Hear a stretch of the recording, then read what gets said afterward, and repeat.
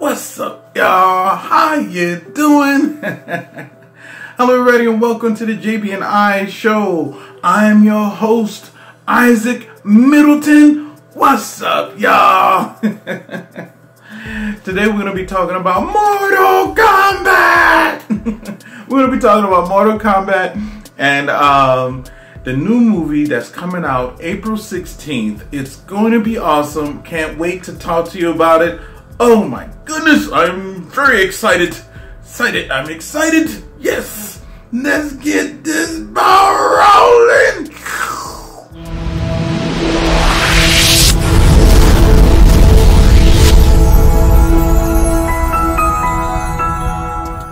Okay, Mortal Kombat, the crazy video game that have iconic sayings that just stuck with us throughout the years, such as "Finish him" and "Flawless victory," "Fatality." It has made its way, those sayings has made its way to music, memes, cartoons. Oh my goodness, it's just been like excellent.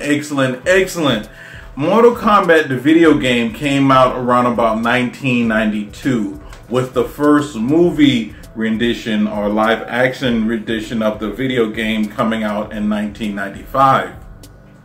The movie pretty much followed the character Liu Kang as he learned about the Mortal Kombat events and such like that. If you were expecting it to be a deep love type theory movie, you're going to be disappointed. It's an action movie. Everybody go there for the action. It's a slobber knocker. And since that movie, a lot of other renditions of that movie has come out, from anime to cartoon series to in-game movie.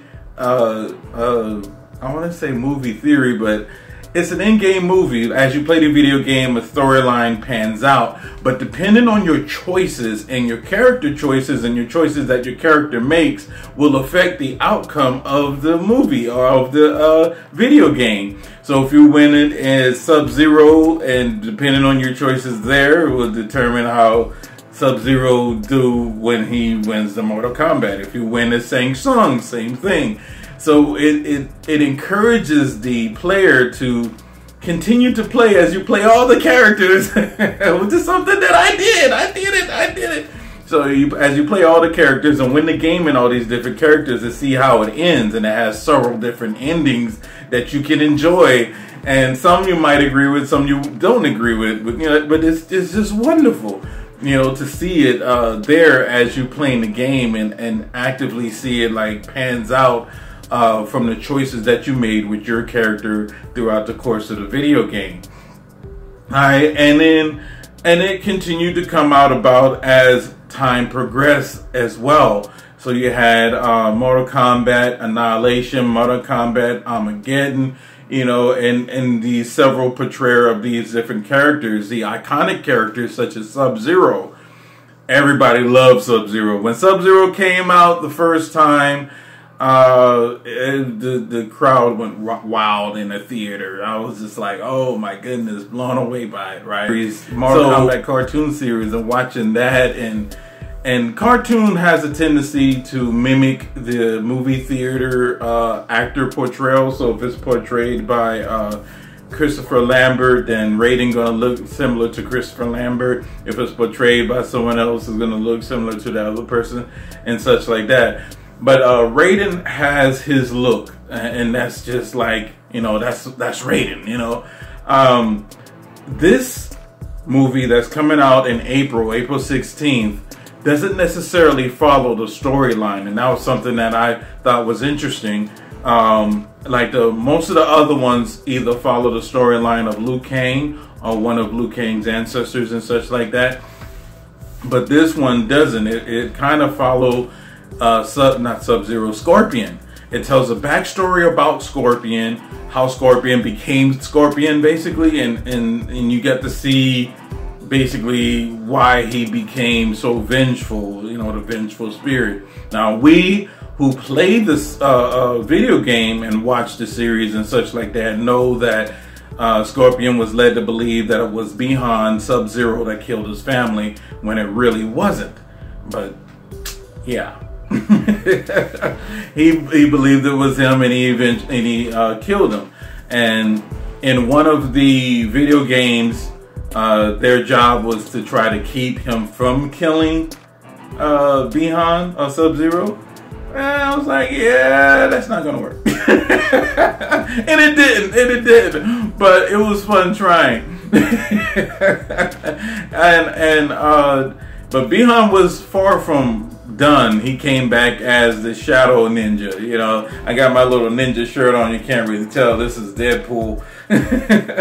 Oh, that's the closest I got. I don't got no Mortal Kombat stuff, but I got Deadpool.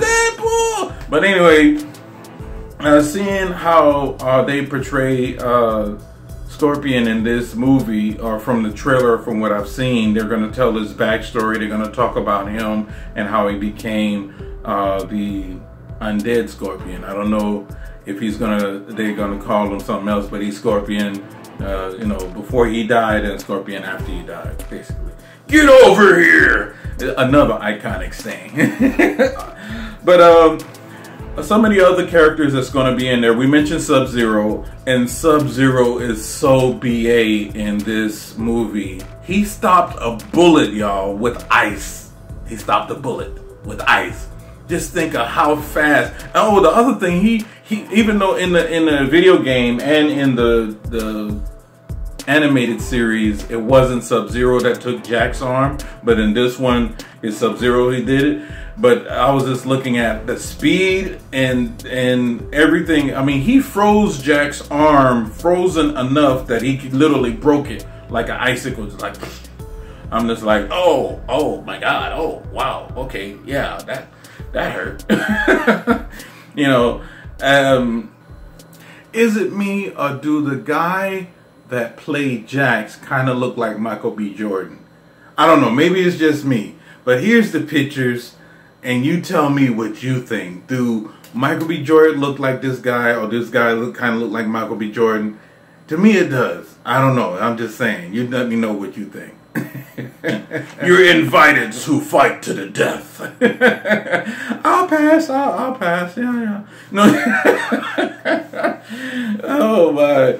But some of the other characters that's in the trailer is Melina, Sonya Blade, Raiden, Kano, Kung Lao, and Liu Kang. Now, they didn't focus too much on Kung Lao and Liu Kang, but they are in the trailer, and I think that there's going to be a storyline behind them as well, and you get to see Liu Kang show his fighting spirit, or I don't know if it's like inner spirit, where it's like the dragon or fire dragon or whatever. I think that's going to be interesting to see. You know, because like way back in 1995, the special effects was pretty good then. And it's like, okay, it's 2021. I'm expecting the special effects to be off the hinges. You know what I'm saying?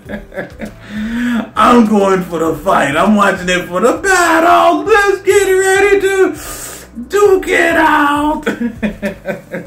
So Kano is in there. I think they kind of changed Kano's storyline, because in the previous one, he's a villain and he makes no qualms about being a villain. He's a villain. In this one, it kind of seemed like they're trying to do him like a anti-hero type of person. So he's not a goody two-shoes per se, air quotes, but he's like an anti-hero type of person. So that's how they're kind of pushing him in this one. And his backstory is told by Sonya Blade, which traditionally, going by the video games and other movies, they're arch rivals, they're enemies. She's basically hunting him down for killing her partner.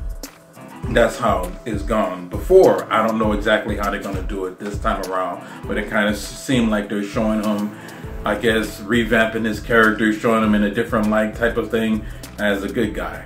So yeah, I want to see how that works out. Hopefully it's good. Hopefully it's good. From what I've seen, it's going to be good.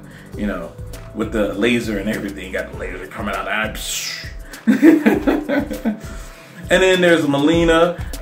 She's still sadistic and psycho in this one, so I'm expecting Melina to still be crazy in this one. She looked like she was crazy in the other one. She was crazy in this one too. So yeah, Melina's crazy.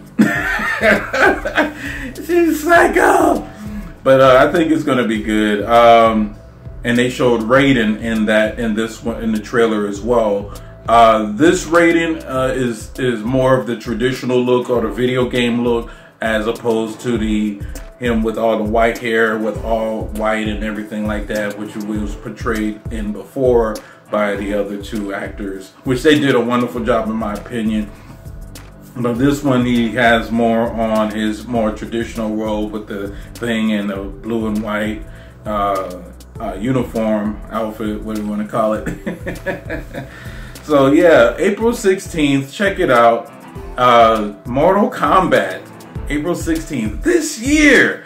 Oh my goodness, I'm looking forward to it, because like every year, every couple of years, a new video game rendition comes out, and they introduce new characters, they introduce more weapons and more scenarios, more storylines. Like, yeah! I don't know if y'all remember, I had to actually look it up because I couldn't remember for sure, where it was a crossover with, was it Marvel in Mortal Kombat?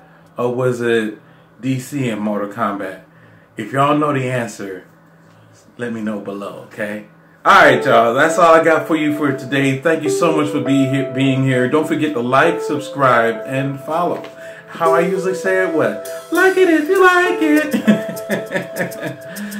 And subscribe for more videos. Until next time.